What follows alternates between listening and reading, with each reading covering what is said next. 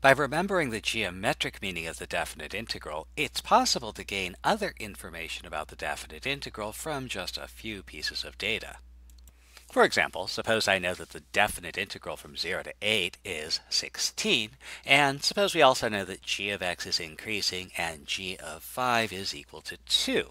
Let's see if we can find an upper bound for the definite integral between 0 and 5. Now it's possible to solve this problem without drawing anything. And indeed, if you want to impress a rogue mathematician, doing a problem like this without drawing anything is a good way to do it. But it's easier to draw some pictures. So if we take the fact that this integral has value 16 and combine it with the geometric meaning of the definite integral, we find that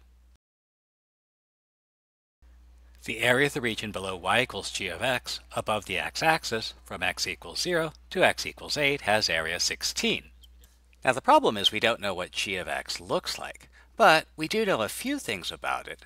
We know that g of x is increasing, and that tells us that the graph of y equals g of x is rising. So it's got to look like no, no, no, yes. And then finally, we're told that g of 5 is equal to 2.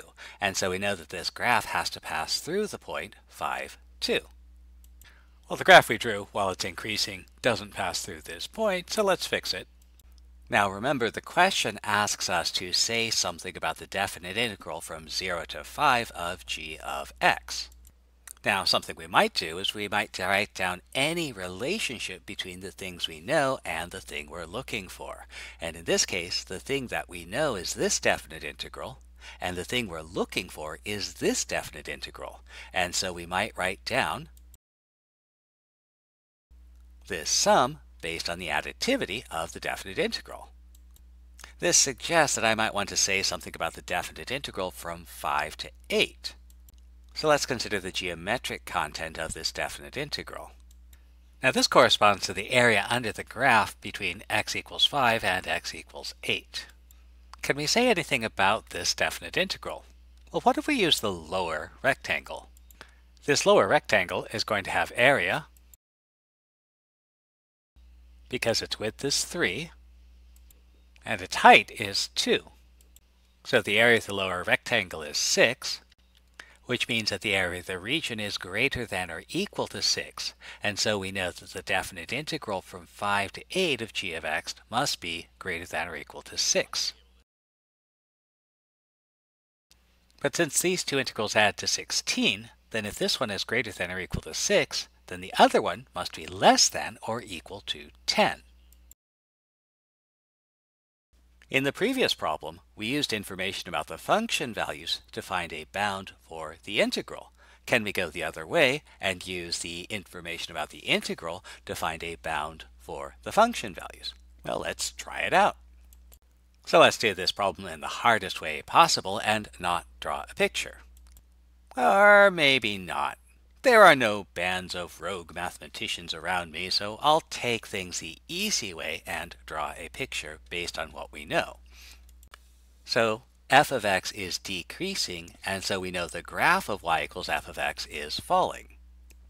The first definite integral tells us that the area under the graph from x equals 0 to x equals 5 is 15, and the second tells us that the area of the graph from 0 to 8 is 20.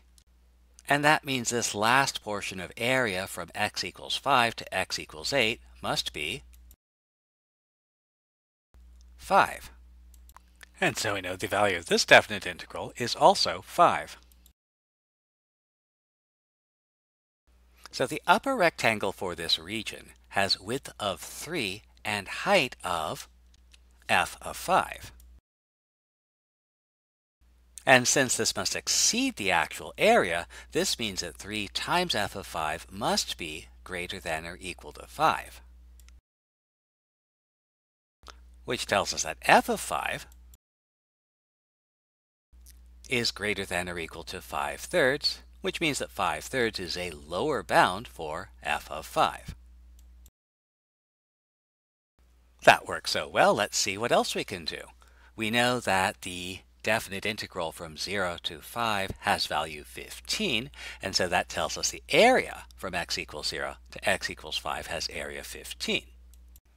Well, let's take a look at the lower rectangle for this region.